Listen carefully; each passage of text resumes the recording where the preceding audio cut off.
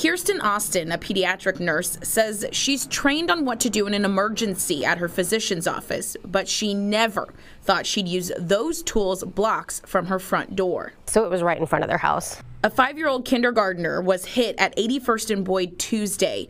Austin says when she noticed all the cars and people outside screaming, she announced she was a nurse and there to help. The gal who had accidentally hit her handed her to me in her arms.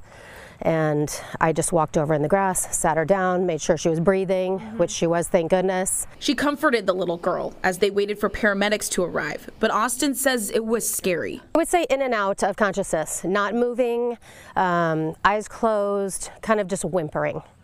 Yeah, whimpering and in and out of eyes open and closed. When the fire trucks came, eyes opened. She still didn't move, but you could tell she was very scared.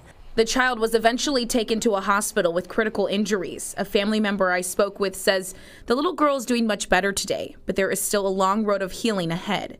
It's unclear what led up to the crash, but Austin says it looked like she was playing with other children. So I think other kids witnessed it happen, and that's going to be very traumatic.